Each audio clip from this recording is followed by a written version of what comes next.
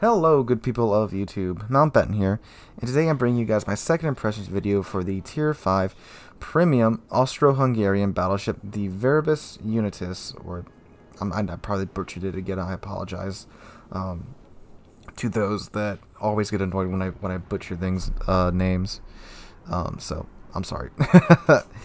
Anyway, so in my first impressions video for the Unitis, I said that she was way too undergunned in the AA department. Health pool was far too low. Has a crappy hill, but has good maneuverability. The guns are nice and decent concealment. And I gotta say, most of that still holds true now. Now, I have been playing it far more over the week than I normally play Tier 5 ships, and I've gotta say, my opinion on it has slightly improved. I have, during this week, seen glimpses of greatness from the ship, of what the ship could have been, or still can be, with just a tweak or two. Really only one tweak. And I'll get to that in a second. I'm going to run you through the strengths and weaknesses that I see in the ship now.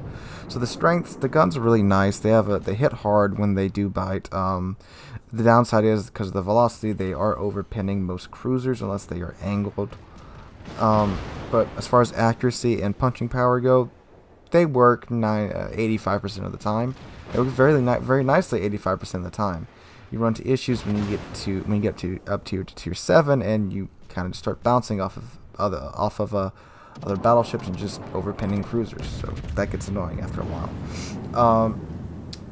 The maneuverability, the ship is very maneuverable. Although you will lose a lot of your speed when you maneuver, you can still dance around quite nicely. So you can dodge most torpedoes that you get a fair warning on.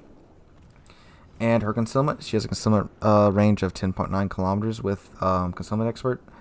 And, I mean, that is very nice, but the ship was supposed to have 10.4 max concealment. I don't know what happened to that, but that went out of the window. And her armor, she has fantastic bow armor, over 100 she has that 100 millimeter bow, well, it's like 100 and something millimeter bow. If you want to see the more finite details of her armor, go check out my first impressions video. I'll do a whole section on her armor. So, those are the good things. Now let's look at the bad things. AA has pretty much no AA for her tier. She has an AA rating of 8, which is no AA. She has not a lot of health for a tier 5 battleship. She has in the mid 30,000s for her health. And, I mean, even with that fantastic bow armor, that's kind of crappy. Well, no, that's not kind of crappy. That's really crappy. Really crappy. I'll get to that in a second. Terrible torpedo protection. Again, that kind of also goes along with her health. And, well, that's it for her downsides. And the big thing is, if this ship would have been, and a lot of people have been saying this too, if this ship was at tier 4, this would be a fantastic premium. But it's not, it's at tier 5. And the biggest issue, for me at least, it's not the AA, it's not the torpedo protection, it's her health. 35,000 hit points-ish at tier 5 is terrible. Now, I know a lot of people say it's because of her bow armor, but okay, that's only going to protect you against AP and HE that hits your bow. Everything else, that's not going to help out in the least bit. Torpedoes, you get nicked by a torpedo, like a third of your health is just gone. And the hill, it's been changed, it's been reduced. The citadel damage it can repair, and I believe the casemate damage that it can repair was reduced. So you'll rarely get through 3 repair parties in this ship. Although I have gone through all 4 that I currently have. I don't have Superintendent yet. I have gone through all 4 before, but the 4th one usually is just keeping me alive at like 2,000, 3,000 health, because I'm either just taking that damage when I have the repair active, or I'm on fire and I'm just kind of just fighting to stay alive. So I mean, I really need Superintendent on the ship because you'll never get to it. And I mean, that's kind of the one thing that I think they need to change in this ship, in order to make it work at tier 5, because I mean, you gotta give this ship something to work at tier 5. And I know everyone's gonna say the bow armor, the bow armor, yes, the bow armor, I get it, but that's only against AP.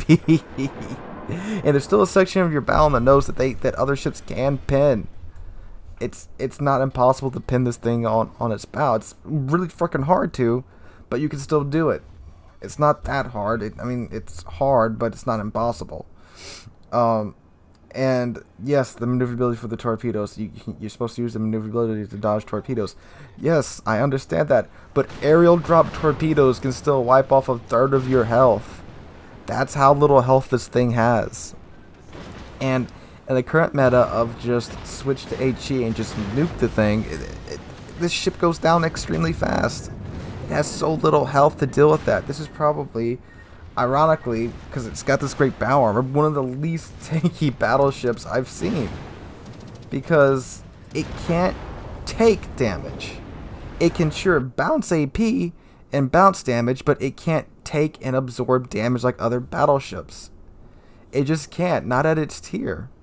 Now at tier 4, it would be much better.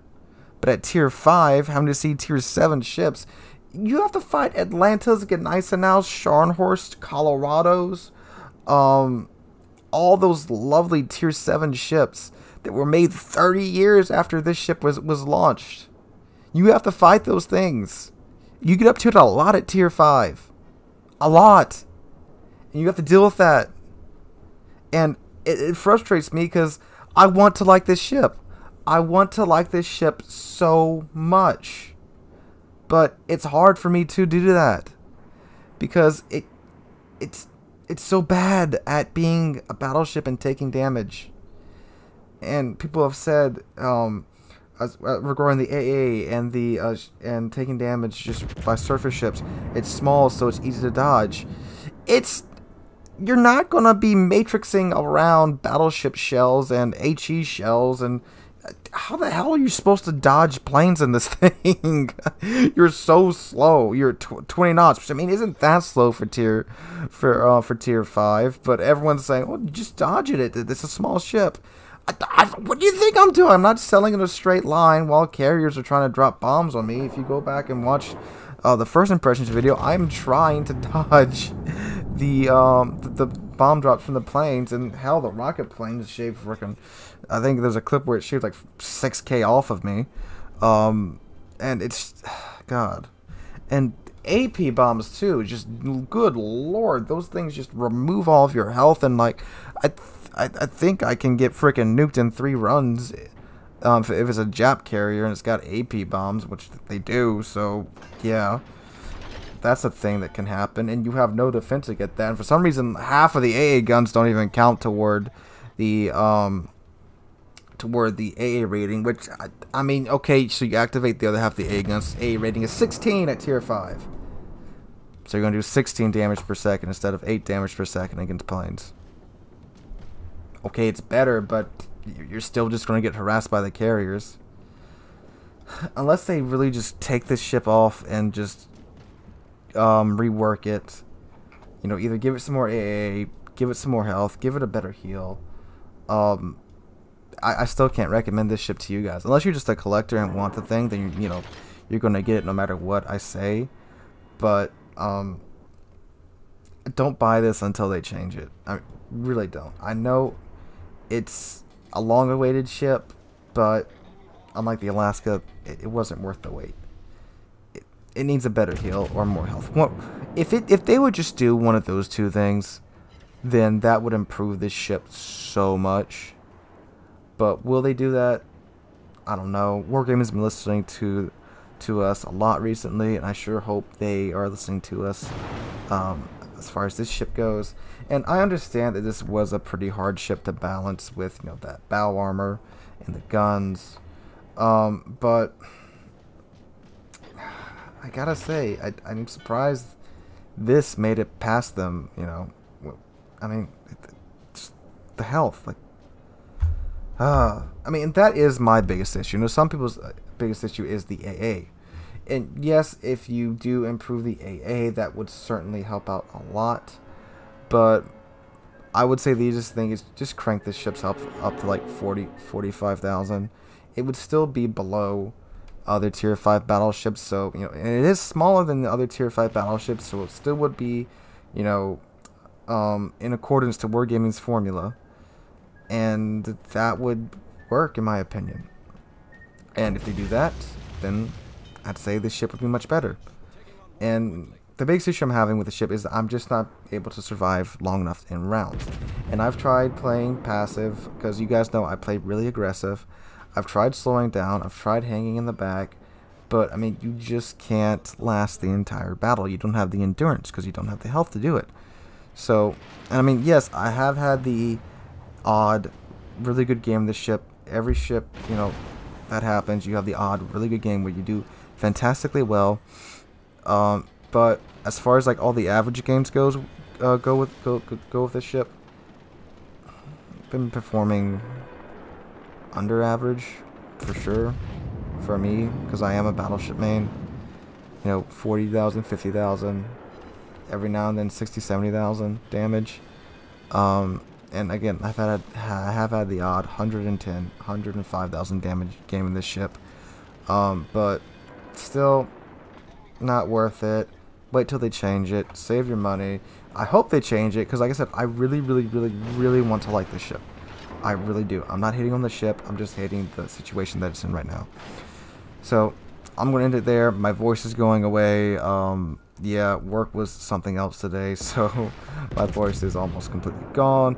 If you like the video, drop a like, leave a comment, and subscribe. On our way to 5,000 subscribers. We're getting there extremely fast, thanks to you guys. Hope you enjoyed the video. Hope you're all having a wonderful... What day is this coming out? Saturday. I'm going to be at Anchors Away in at the USS Alabama today, so if I'm not responding to you guys' comments, that's why. And be looking for that video to be up on Monday. Alright guys, hope you're having a great day. Hope to catch all of you guys in the next one. Good God, my voice.